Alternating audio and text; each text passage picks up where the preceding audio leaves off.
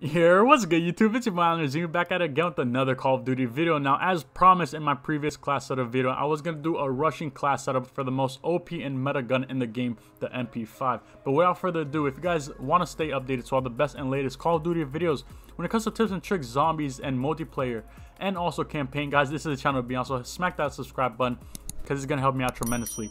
Going on to this class setup. Now, this is a run and gun type of class. If you guys are a run and gun type of person, when it comes to Call of Duty, this is a class for you guys. Okay guys, so for the muzzle, I do have the sound suppressor, which gives me a pro of 100% muzzle flash concealment. It takes out 15% of the effective damage range, but that's okay. Now, the reason why I have the sound suppressor other than any other suppressor in this muzzle class right now is because it is one of the best. I like having suppressors when I'm running and gunning because I don't want people to know where I'm at any point in time when I'm going for those insane feeds and when I'm going on those insane kill streaks. Now, moving on to the barrel, I tried all of these barrels out, but I found that the 9.1 rifled was the best one because it gives me 25% effective damage range. While it does take out 5% of the sprinting move speed, it is one of the best barrels you guys could use on the MP5 as of right now. Now, being a run and gun type of class, I have to have the steady aim laser. Now, if you guys don't know, the steady aim laser gives you guys a 15% hip fire accuracy. So when I'm running and gunning, of course, when I'm running down the hall and an enemy just comes out of nowhere and I don't have time to aim down sights,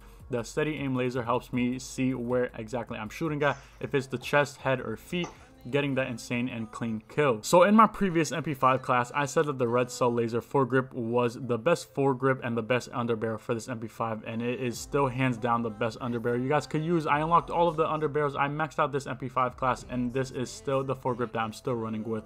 While it gives me +5 sprinting move speed and gives me 30% of the melee quickness, it does take out 3% for the movement speed, shooting move speed, and the aim down walking speed. So no run and gun class is the same without fast mags. Now, Salvo 40 round fast mag is honestly the best that I've used in this game so far. I was using the 40 round drum, but it took me way too long to reload the clip. Now, I tested all of these handles out, guys, but hands down, the airborne elastic wrap is one of the best. It gives me 30% aim down sight speed and 90% flinch resistance, meaning that this gun isn't gonna have recoil at all, guys. When you're shooting people from close range, long range, it is gonna have no recoil whatsoever. While it does have some pros, it does have some cons by taking out 10% of the shooting move speed and taking out 15% of the sprint of fire time. Moving on to the last attachment in this MP5 rushing class setup is gonna be the stock. The Raider stock is hands down the best stock. This stock gives you guys 30% sprint to fire time and then 10% aim down movement speed. While it does take out 30 of the hip fire accuracy,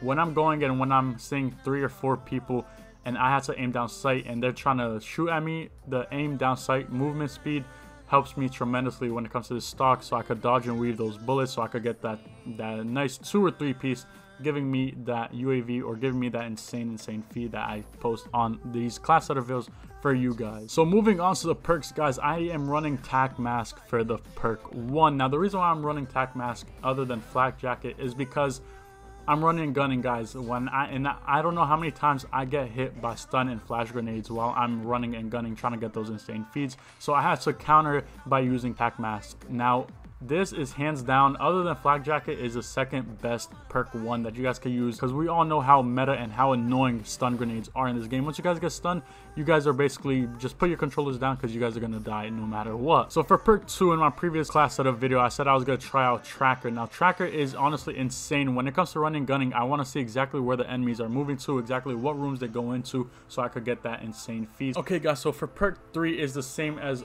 any other class that I run, ninja, guys. Ninja hands down is the best perk 3 other than ghost and cold-blooded.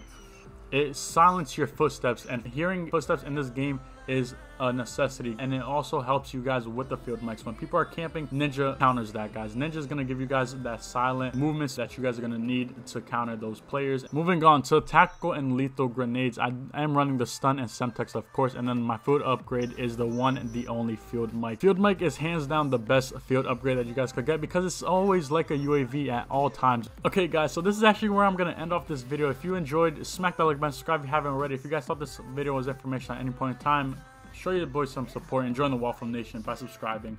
Let me know what you guys think in the comment section below, and let me know how's your guys' Black Ops Cold War experience since the game did release. It's me, your boy ThoseDryWaffles, and I'll catch you guys in my next Call of Duty video. We out here. Peace.